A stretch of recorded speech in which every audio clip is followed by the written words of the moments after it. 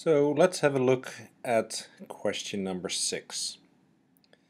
Now, when I look at the algorithm as expressed with loops like this, I actually go and I draw myself a picture, and then I think of how to step through the matrix as I execute the algorithm. So let's have a look at how one might visualize that. Okay, so here we have the algorithm, and I decided to get fancy and use PowerPoint to create an animation. So what we have is a matrix A, a vector x, and a vector y.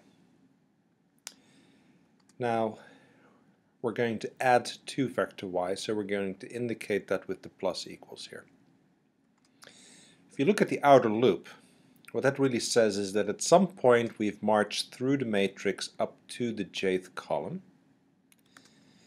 and we're going to operate then with the jth element of x.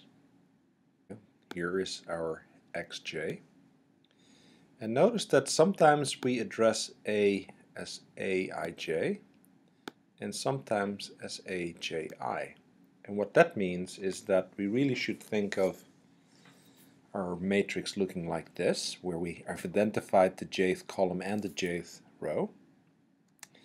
And then when we execute this first I loop, we march through the vector y, we go to the appropriate element in A, we think of the element in A mirrored with respect to the diagonal, we multiply that times xj, and then we add that to the red dot in y right here. So this entire loop is now executed as animated right here. Then we hit the diagonal, that's when I is equal to j, and we switch to this loop and we march through the rest of the elements. Now if you look carefully at what we do, we multiply the jth column of A by the jth element of x, and we add that to the vector y. The only thing is, part of the jth column of A we really address as the first part of the jth row of A. And this is where the symmetry in the matrix comes in. So it appears that we're working with a symmetric matrix where the entries of the symmetric matrix are only stored in the lower triangle. Now, we could also look at it this way, where we're starting to see the partition repartition in the vectors x and y and matrix A.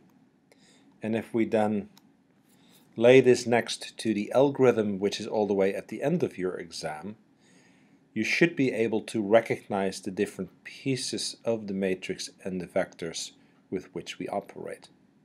So, what does this mean?